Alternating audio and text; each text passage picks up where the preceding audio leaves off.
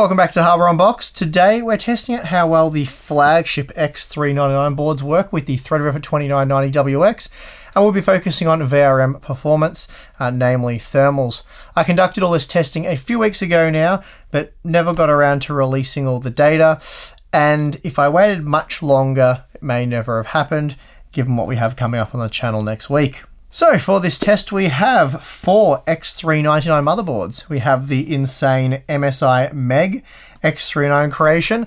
I also have the new Gigabyte X399 Aorus Extreme. That's a pretty cool looking motherboard that, I'm yet to test out.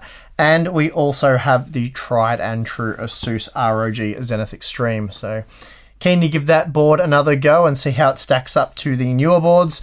And then last but possibly not least is the ASRock X399 Professional Gaming.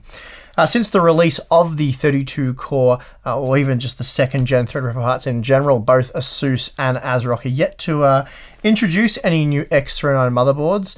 So they have added support, obviously, to their existing boards for the 32-core 2990WX, but I wanted to see how well it actually works on those boards. Before I explain the test method and then, of course, go over all the results, I thought we should probably cover each board in a little bit more detail, go over the VRM design and, of course, the cooling used.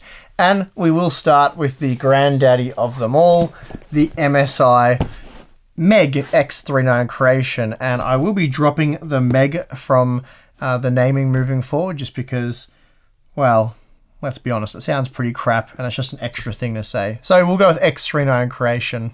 Anyway, for those unfamiliar with this beast, it packs a genuine 16-phase V-Core VRM using the IR35201 controller, which supports up to 8 phases. Each phase is doubled using an IR3599 phase doubler, which connects to a pair of Infineon TDA 21472 power stages for 2 separate phases, each filtered through a 60 amp choke. The Infineon power stages pack a 70 amp rating, but sadly there's no publicly available spec sheet for these parts. In any case, they are basically overkill even for the 32-core 2990WX, and that's what we like to see. Feeding power to the board are a pair of dual 8-pin power connectors. As amazing as the VRM is, it's still going to need a decent cooler if you plan on overclocking the 2990WX, so MSI has gone with a massive pair of aluminium heatsinks, which are connected to one another via a nickel-plated copper heat pipe. Sadly, these aren't finned heatsinks, which would have been ideal, but instead they are just slabs of aluminium. But even so, given their size and the quality of the VRM, I expect they will still work quite nicely. Of course, there's much more to the X399 creation, but I won't dive into anything else for this video. Again, the focus is solely on VRM thermal performance. I would just like to note though that MSI has included voltage offset support for this board, a much needed feature that wasn't present on the board when we first got it ahead of the release, but the latest BIOS version does include that feature, so that's great to see. New from Gigabyte, we have the X399 Aorus Extreme, and this is a very, very impressive looking board, and once we take it out of the box and have a good look at it, you will notice that the VRM is quite compact, certainly much more so than the MSI board that we just looked at. They have managed to squeeze it between the 2 banks of DIMM slots. What we have here is another IR35201 controller, but whereas MSI uses all 8 phases with doublers, Gigabyte's using just 5 phases, though they are again doubling them using the IR3599 phase doubler. This time though, we find IR3578 power stages, which are only rated for 50 amps. This means the board provides a combined 500 amp capacity, and that is a country mile from the 1020 amps of the MSI board.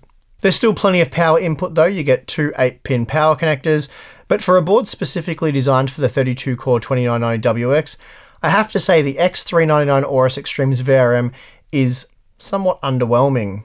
In what I suspect is an effort to compensate for the lackluster VRM, Gigabyte has included real heatsinks which are actively cooled via a pair of 35mm fans, and this has caused a few mixed feelings for me. On one hand, it's great to see proper finned heatsinks. That's certainly great stuff. However, despite that, it's quite clear that this VRM is going to be put under the pump with the 2990WX, as Gigabyte has felt the need to include active cooling with not just 1, but rather 2 fans. Gigabyte also claims we're using higher grade thermal pads rated at 5 watts per Kelvin rather than the standard 1.8 watts per Kelvin used by most motherboards. The advantage of the compact VRM is that it's allowed Gigabyte to include 4 PCIe x 16 slots with spacing for dual slot cards. That said, if you plan on using a massive air cooler like the Wraith Ripper, the primary slot will be blocked.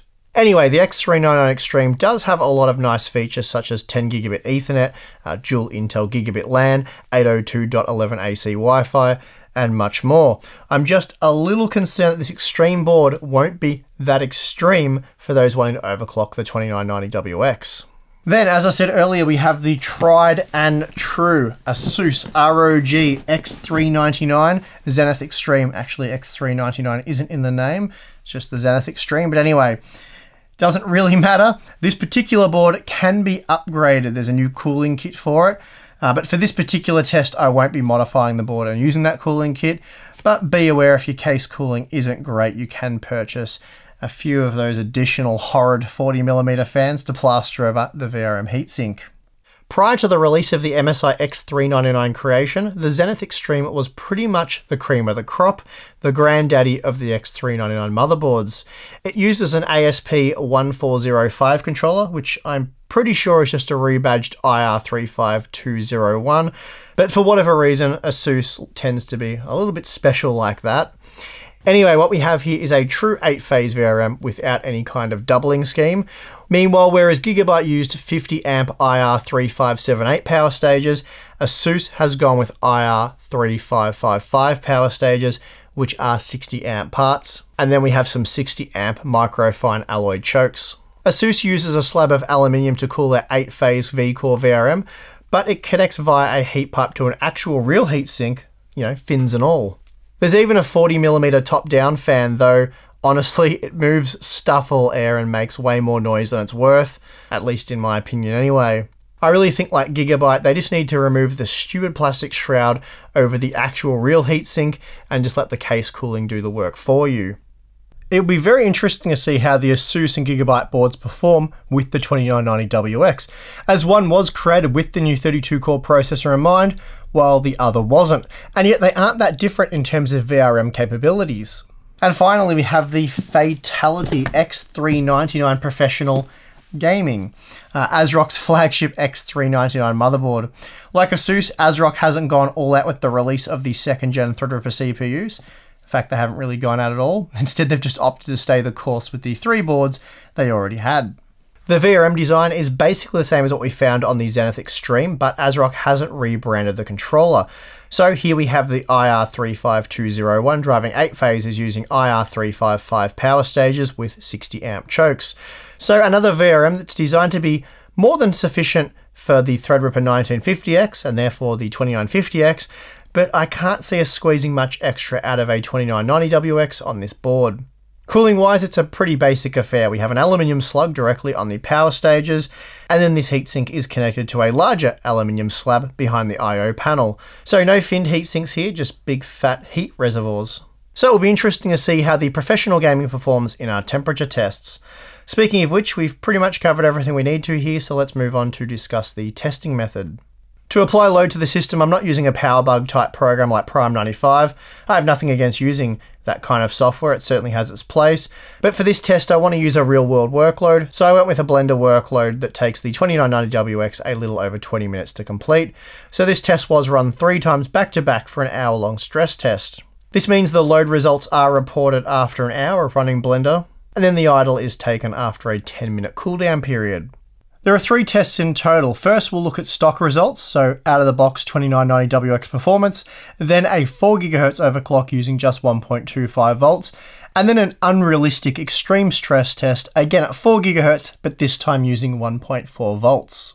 All 3 tests will be conducted twice, once on an open air testbed with no direct airflow over the VRM, though note the Asus and Gigabyte boards do feature small fans, so they aren't truly passive and therefore kind of cheat in this test. Then we have a second test configuration inside the Corsair 500D with 3 120mm intake fans in the front, 2 120mm intake fans in the top, and a single 120mm exhaust fan in the rear.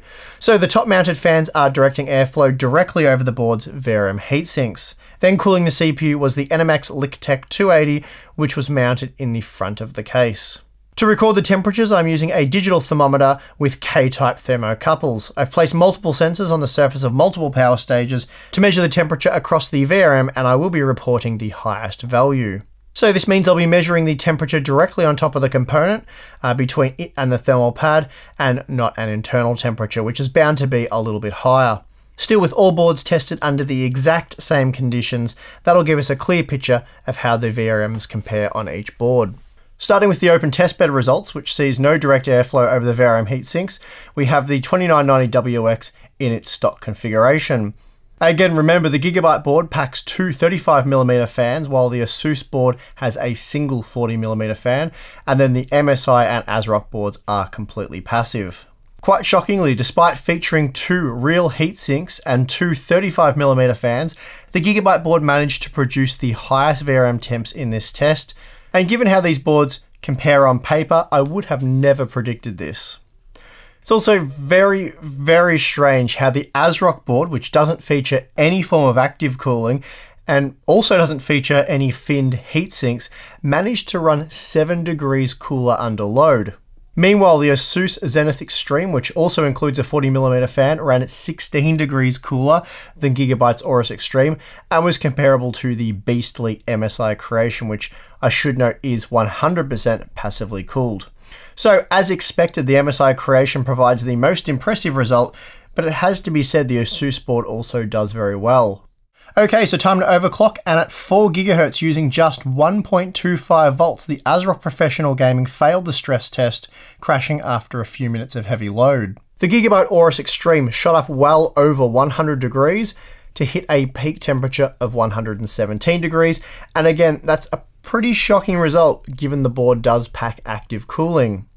Meanwhile, the Asus and MSI boards saw peak temperatures increase by about 20 degrees, and although the Creation ran 6 degrees hotter than the Zenith Extreme, remember it doesn't feature any kind of active cooling, whereas the Asus board does, and it was quite loud in this test. Then finally, we have the Extreme stress test using 1.4 volts, and here the Gigabyte Aorus Extreme had seen enough. The board would randomly power off during the stress test, and it wasn't temperature related. Almost every time the VRM didn't get a chance to hit even 80 degrees before the board would completely power off and require a power cycle before it would allow us to boot back up. Therefore, we are tripping the board due to a current overload rather than a thermal issue. It seems the Aorus Extreme simply can't handle the power requirements of this test. Then of course we have the ASRock Professional Gaming, which also failed this test as it failed at 1.25 volts, so it was never going to pass at 1.4 volts. The Asus Zenith Extreme appeared to have no issues with this test and kept rather cool at 87 degrees. And then we see the MSI Creation did run quite a bit hotter at 99 degrees, but for a truly passive design, that's a really incredible result. Now, with the boards installed inside the Corsair 500D, we have direct airflow over the VRM heatsinks, so this will no doubt help reduce the load temperatures. The improvement for the ASRock board was a 10-degree drop for the load result, which actually isn't too bad. That said, the Gigabyte board dropped by an incredible 26 degrees. So this tells us two things. Firstly, those 35mm fans clearly aren't working very well, or we wouldn't have seen such an extreme drop when adding more cooling. And the finned heatsinks work extremely well when fed cool air via case fans. The MSI board was more in line with what we saw from ASRock. With airflow, it's now 14 degrees cooler, while the Asus board was 11 degrees cooler. So with the exception of the Gigabyte board, we saw a 10 to 15 degree reduction in temperature when adding some case cooling. The good news here for Gigabyte though being that with the Aorus Extreme installed inside the ATX case, the performance was much better, and with a stock 2990WX, it is comparable to the other high-end MSI and Asus boards. Okay, so time to overclock once again, and here we see that even with the increased airflow, the ASRock Professional Gaming still can't handle a 4 GHz overclock with the 2990WX. Here we see that the MSI Creation is now peaking at 73 degrees, which is a 12-degree improvement compared to what we saw on our open test bench. Meanwhile, the Asus board is now running 7 degrees cooler. And this means, installed on our ATX test system, that the Zenith Extreme ran just 1 degree cooler than the MSI Creation. Again, we see yet another massive improvement for the Gigabyte Aorus Extreme. This time, a rather insane 36-degree drop in temperature is seen when compared to the open testbed result, which saw the board peak at 117 degrees. This result would be far less surprising if the board didn't feature 2 active fans, but again, I'll talk about this later in the video. Finally, we have the most extreme stress test, which sees the 2990WX running at 4 GHz using 1.4 volts. The Gigabyte board again failed, and once again it isn't due to a thermal issue, but rather an overdraw safeguard shutting the board off. Previously on the open testbed, the MSI Creation hit 99 degrees, making it 12 degrees hotter than the Zenith Extreme. Again, the Asus board features a small active fan, whereas the Creation doesn't. However, now with the aid of case cooling, both boards max out at the same 81 degrees, and that is a super impressive result given the test conditions. Before wrapping up the temperature testing, I decided to get out the IR gun and measure the temperature of the V-Core VRM heatsink. Here we're looking at the highest surface temperature taken from the top of the heatsink in the ATX case using the stock 2990WX configuration. This is interesting because here we see the Gigabyte board's heatsink was actually the coolest, as the proper finned heatsink design dissipates the heat much more efficiently. Then we see, even with the help of case cooling, the aluminium bricks on the MSI Creation retain the most heat, while the bricks on the ASRock board were slightly better. This is probably down to the fact that there is far more surface area on the heatsinks featured on the ASRock board, and it's also fully exposed, whereas MSI shroud their second larger heatsink in plastic. Still, it's interesting that despite a low heatsink temperature, the Gigabyte board's VRM still ran very hot. Though this is likely down to the components used being of a lesser quality, and we know they are only using 50 amp power stages. Here's a quick look at how the power stage and heatsink temperatures compare under the same conditions.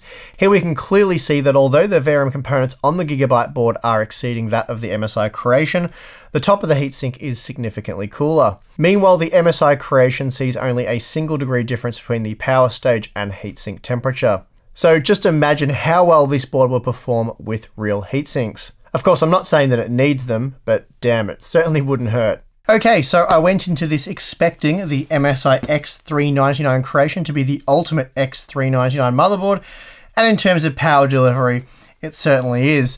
That said, when it comes to VRM thermal performance, the Asus ROG Zenith Extreme certainly rivals that board, but remember, it does have active cooling, whereas the MSI board is completely passive. For extreme overclocking, well beyond what I've demonstrated in this video, it's likely that the MSI board will ultimately win out.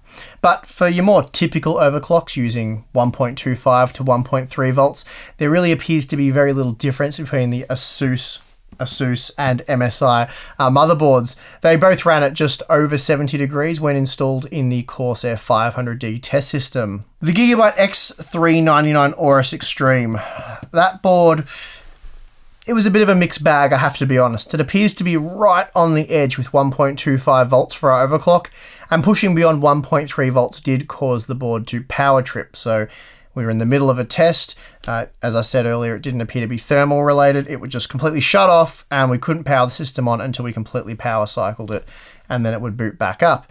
Of course, if we didn't lower the voltage, it would just do it again quite quickly.